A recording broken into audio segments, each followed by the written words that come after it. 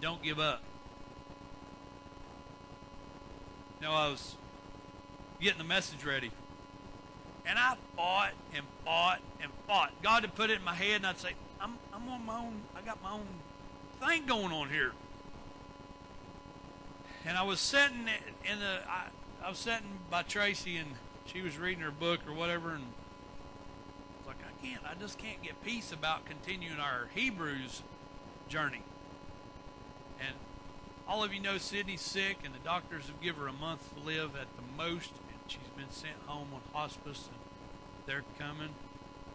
They're coming, and Tracy and I went over there yesterday, and we was driving over, and she said, you know, I understand that God has His will. But she said, I'm still believing. And it's not over till it's over. And it's been a big weight. Because if you go over there and watch, that little girl, she don't complain. She worries about other people. Last night she was getting her party stuff ready, putting the bags together for the kiddos. Not really worried about anything for herself. She worries about others. And I talked to quite a few people this week. They're wanting to know why. You know, asking all kinds of questions. And last night, Tracy and I, instead of coming to the movie, we was over ministering to just family members that was coming in and out of the house and getting to talk to them. And one of them said, Chris, I don't understand. And I said, why don't we go outside? I went outside and we started talking, and 2 years ago, I had people come up and say, why do kids hurt? I was like, I'll get back with you. I serve a loving God, and He loves us all, and He's, you know, but how come bad things happen to good people? Especially children, because in the Bible, God loved the children. He said we have to come to Him for salvation like a child. Because all of you know, growing up, your kids, they listen to everything mom and dad say to a certain age. And everything you say is the gospel. If daddy does it, it's okay. If mommy does it, it's okay. And you know, I went outside and we started talking. And I said, this is going to sound, I know you're wanting this great big $10 word. You're wanting a big passage in the scripture that says it's going to be okay. But I said, back when Adam and Eve was in the garden, and the Lord said that fruit of the knowledge tree is forbidden. And she picked it because the devil made her do it. And they ate. That's when sin came in. Now, God made us and made the Garden of Eden so we could live. One is we would never have to wear clothes because we wouldn't be embarrassed. We'd always have the best of food, and everything would be lush and green, and everything would be perfect. But He give us what we call our will. The devil tricked them. And then we've been cursed ever since. Ladies could have children without pain. But when that happened, they got cursed with pain. That's where everything comes from, sin. God's a merciful and just God. And that's the reason that bad things happen to good people. The Bible says it rains on the just and the unjust. That means that when things happen to me, it happens to you. If it happens to poor people, it's going to happen to rich. And that's the reason that we have sick people. That's the reasons that children pass. And that's the reason that city's sick. because we're all going to heaven. And how many of you think ultimate healing is being perfect on this earth? We've got so many people that they've called for so long and said, Chris, I don't understand why you're sick. I mean, you're doing God's work, and it seems like you just get hammered. I'm okay with that. Hey, if you get served lemons, what do? You make lemonade. You don't cry over spilled milk. If you walk into her house today, she'd want to make sure that you were okay, not her. She goes and tells all the doctors she knows exactly what's going on. Her God has given her 2.5 years more than what they first said.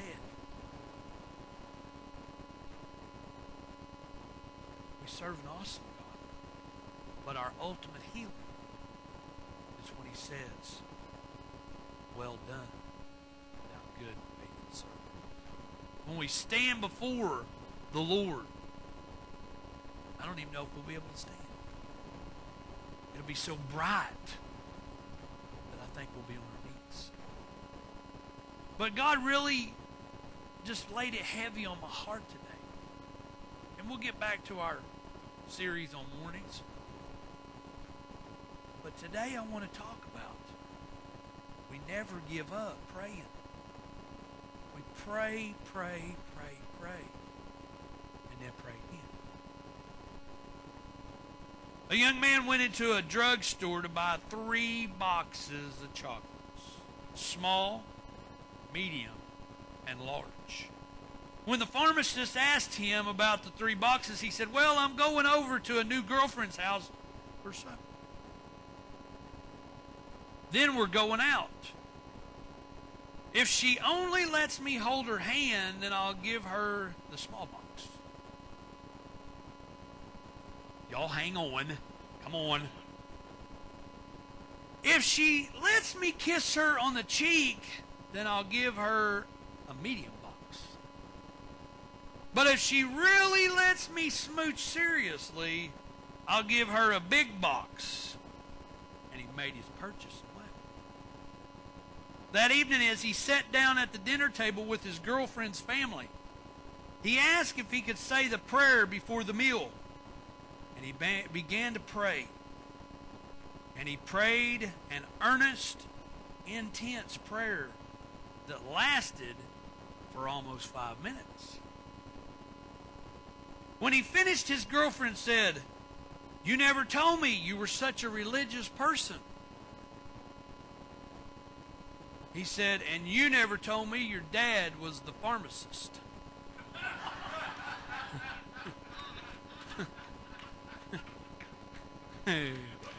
Well, there you go. Corny joke 101. You didn't know that his dad was a pharmacist.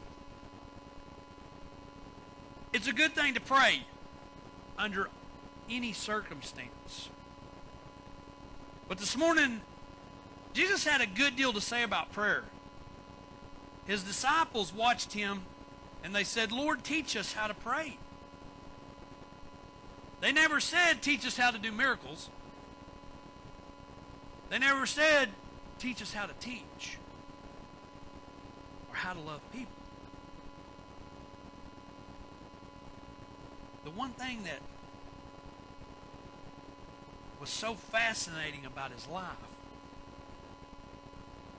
and what they wanted to imitate so bad was Jesus' prayer life. We're going to look at Luke 18, verses 1 through 8. And he had a parable about prayer. So Jesus always helped people understand what he was trying to teach them through stories. Some of those stories, if you find a story in the Bible and you go back and find out, he tied it into what was going around them. It made sense to the people that he was teaching. Jesus told his disciples a parable to show them that they should pray and never give up. You don't have to wonder about this meaning of the parable, because the interpretation is given in the first verse. It says, one day Jesus told his disciples a story to show that they should always pray and never give up. There was a judge in a certain city, and he said, who neither feared God nor cared about people. A widow of that city came to him and repeatedly saying, give me justice in this dispute with my enemy.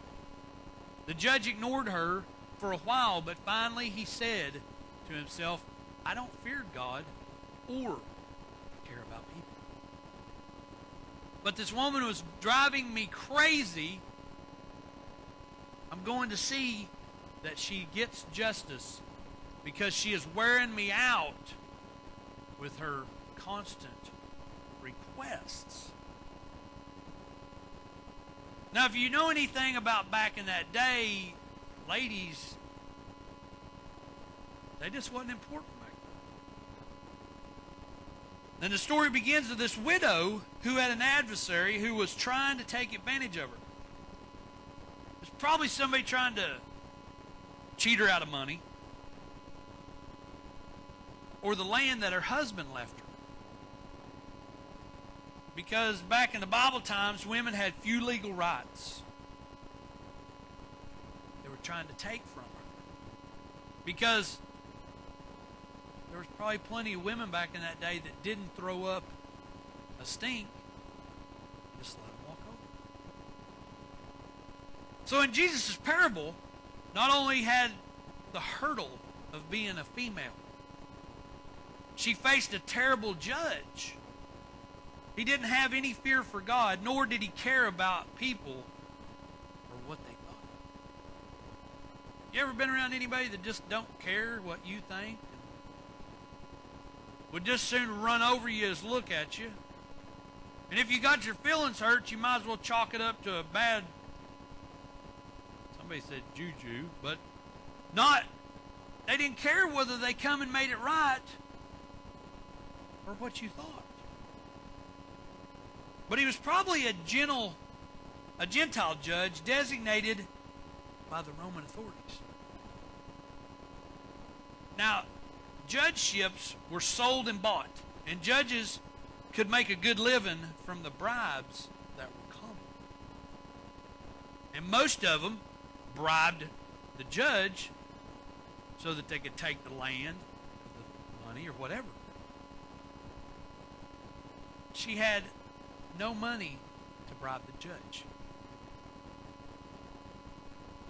Her only recourse was to come before him time after time, crying, asking, grant me justice from my adversary. He would ignore her. But she kept on coming back, begging him. Anybody ever heard the squeaky wheel gets the grease? I think she was a squeaky wheel. She was determined. She wasn't going to let no man or her adversary run her over. She didn't have much, didn't have any authority back in that day, but bless their heart, she wasn't taking no for an answer. You can imagine what the judge probably said when he seen her walking in. Anybody ever see somebody coming in where you're at, or maybe going to Walmart, somebody's walking down the aisle and you go, good night, we'll be here a while. I'm in a hurry. One day I was in a hurry through Walmart, and I looked all the way down probably to where the black was, and somebody was coming. So I started doing the weave, I was in a hurry. I get in trouble by Tracy every day because she says I talk to people. Well, that's what I was put on this earth to do. That's my gift. I like to talk. So I weave in and out, and I know for a fact they saw me. So as I'm driving out the driveway, or the parking lot at Walmart, I'm calling them on the phone going, please don't be mad, I saw you, but I'm in a hurry. But this judge, he hated to even get out of bed, because he knew when he went to his place of business that this woman was going to be camped outside, kind of like the people did to get an iPhone 5C. I mean, one of the pastors in this town drove to Ohio in the middle of the night and camped out on the front lawn so he could get an iPhone. Thinking that dude didn't learn nothing in seminary. Why would you camp out? We want what we want, and we want it right now. We don't like to wait. So when we pray, we're like, Lord, I know you got a lot to do, and I got the faith of a mustard seed, so you need to get on it, because I got other things to do.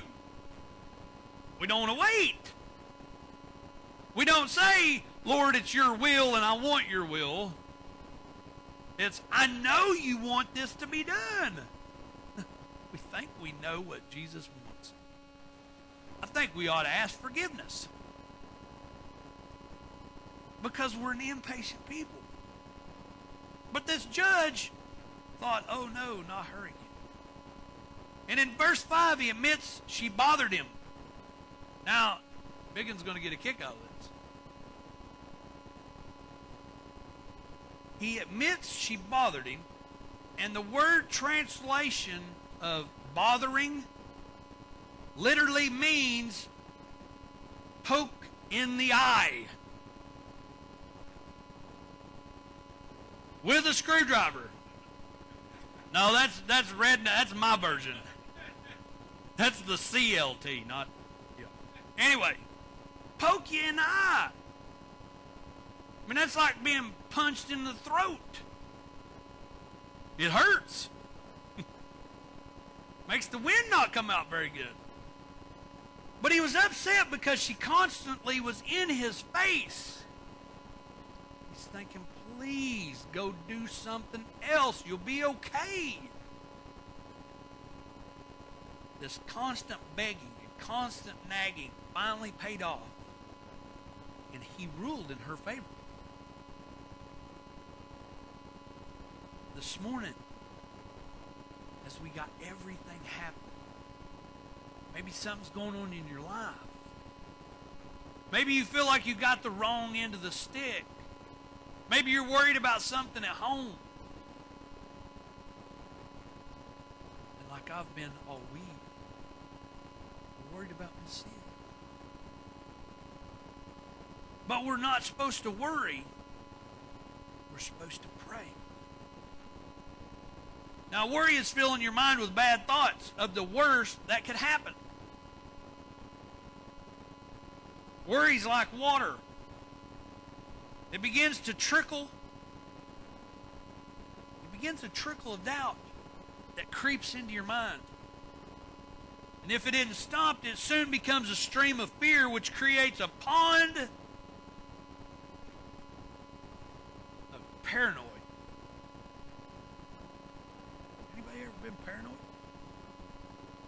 Watched a movie and then had to go home by yourself?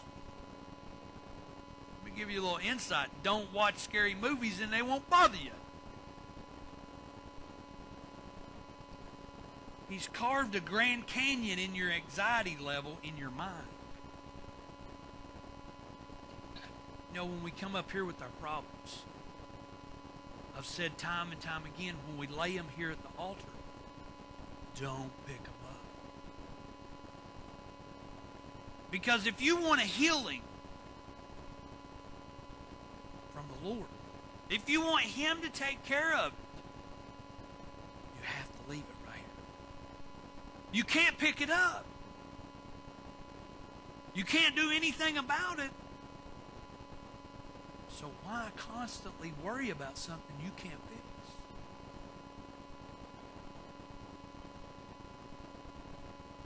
Apostle Paul, he was stuck in a Roman dungeon facing the possibility of having his head chopped off.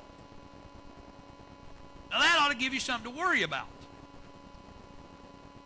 If I was sitting in a jail and I seen the guillotine thing sitting there, they was trying it out, you know, probably cutting a pumpkin or a watermelon. Could you not worry? Could you sit in that jail and say, Lord's got this? Are you listening to me? Instead of worrying about dying, he prayed. In addition to praying, he wrote some letters of encouragement to encourage Christians to pray instead of worry. Now, I don't know about you guys, but if I was sitting in a jail fixing to have my head chopped off, I don't know that writing a letter to encourage somebody's on my list. Because as humans, we're all going, woe is me. The Lord's left me.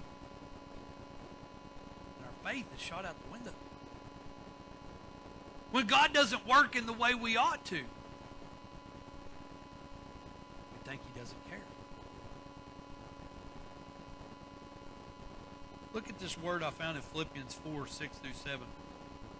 Don't worry about anything. Instead, pray about everything. Tell God what you need and thank him for all he's done. Then you will experience God's peace, which exceeds anything we can understand. And his peace will guard your hearts and minds as you live for Christ Jesus. When you're looking down the barrel of something that is going to catastrophically change your mind forever, what do? We worry. What do? We cry.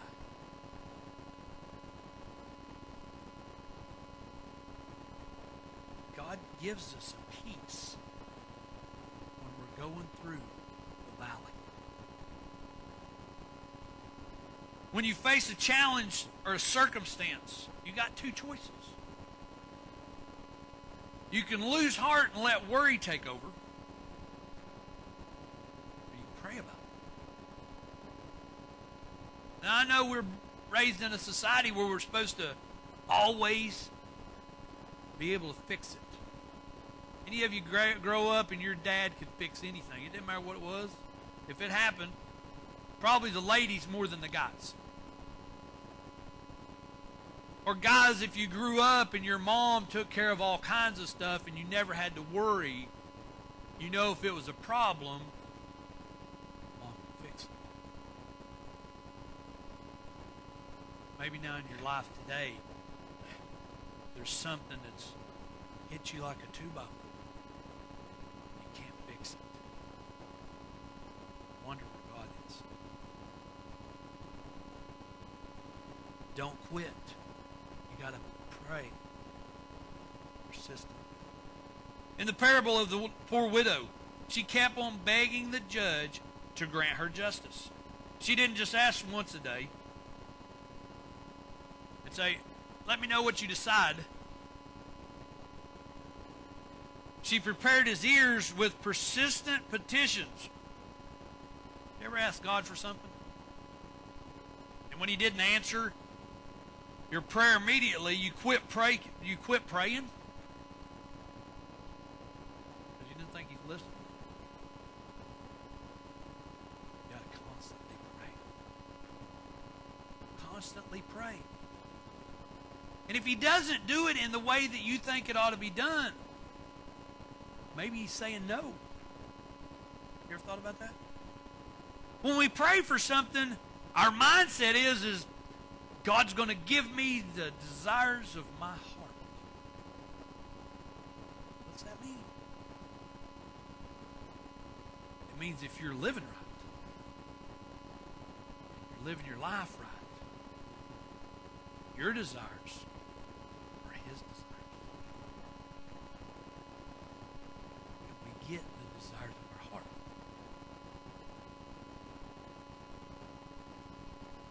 Many of you remember back the night before the Son of God was on the way to the cross. Where'd he stop? He stopped in the Garden of Gethsemane. If you remember, he told the disciples, you sit right here. I'm going to have some time with my Father.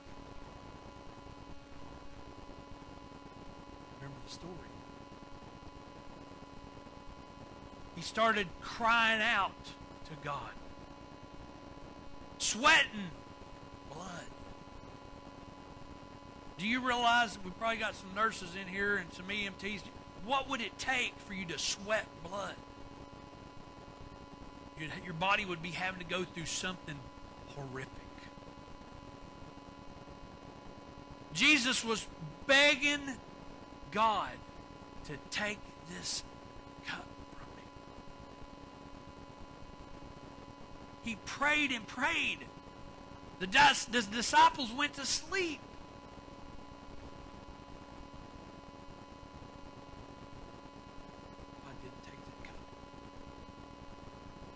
God didn't take that cup from him. It was so intense. He was sweating blood. Just like when you sweat on your forehead. He was headed to the cross because of our sin.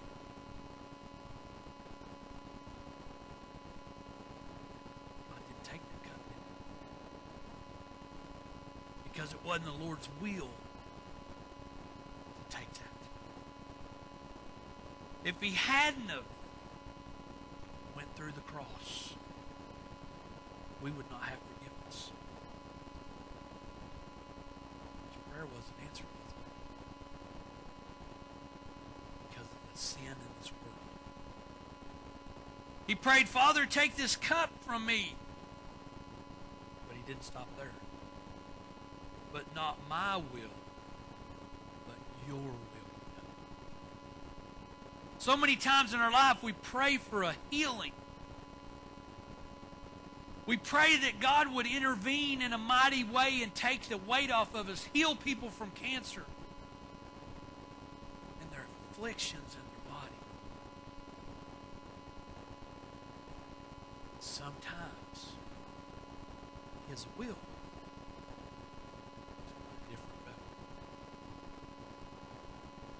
This morning I want you to know when things happen and we can't understand them and we question why,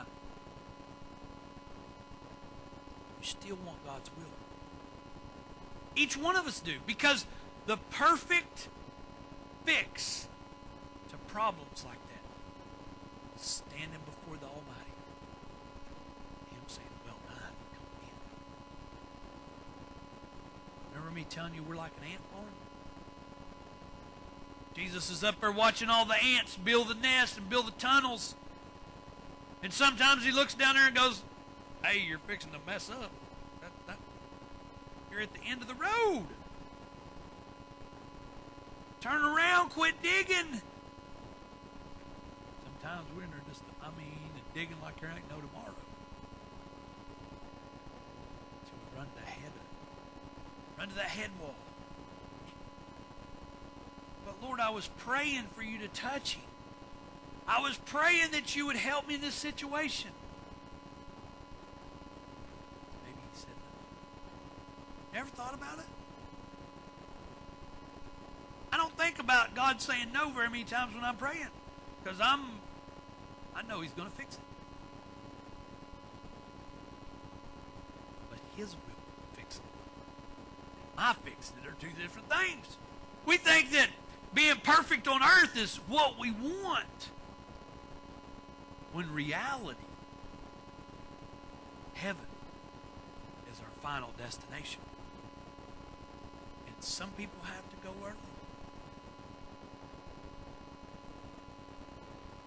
But we want his will. Look at Paul again. Paul had some kind of painful affliction. he called a thorn in the flesh. You ever had one of them? You had somebody just rubbed you the wrong way no matter what went on. Maybe like a burr under your saddle. Anybody had a burr under their saddle? He begged the Lord to remove that pain, and he asked not once, not twice, but 3 times before the Lord answered. And when God answered, it wasn't what he was looking for.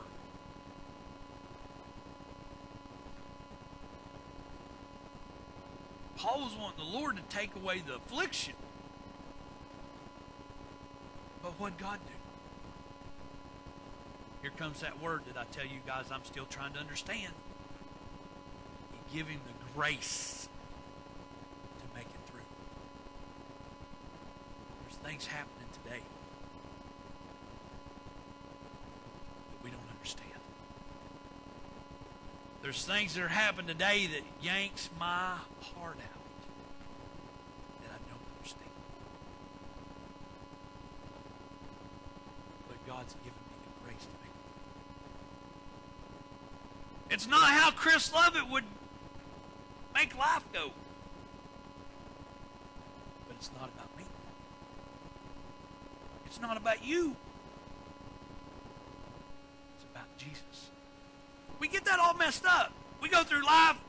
If we want a bike, we go buy it. If we want a car, we go buy it. If we want food, we spend too much money at the grocery store and buy anything we want. We get out of control. Because we forget who's in control. We forget when somebody passes away that's just, we can't hardly make it in life without them.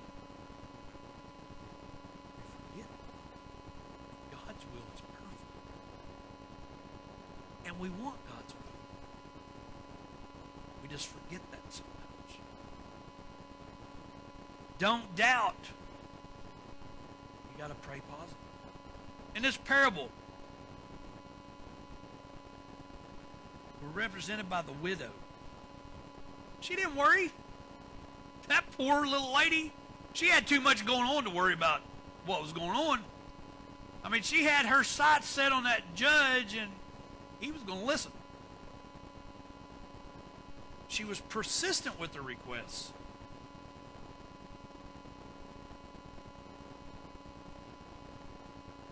But is God like the crooked judge? Does he have to be pestered and coerced before he'll answer prayers? Absolutely not. Parables not only contain comparisons, but contrast as well. I read a story this week. And I told Amy and Jeff last night, I said, I'm going to talk about you. That's all right. I'll talk about all of you, because when I need a story, some of you's got some funny ones. But I told him I was going to talk about them.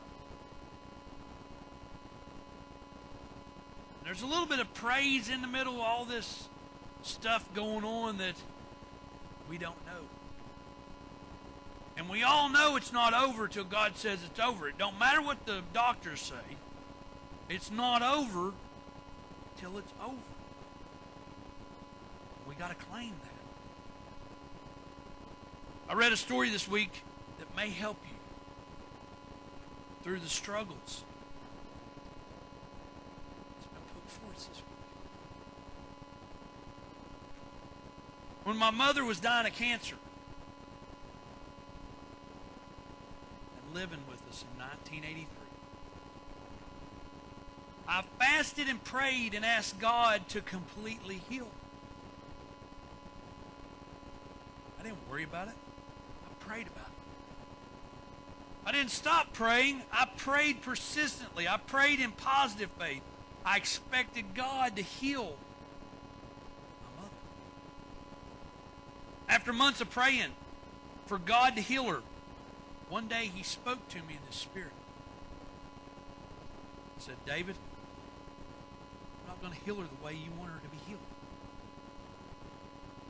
I'm going to totally heal her by bringing her home to be with me. And it was at that moment I stopped praying for healing. I changed my prayer to, Dear Lord, keep her free from pain and help her to enjoy the days of this physical life that she has left. And God answered that prayer. I want the worship band to come.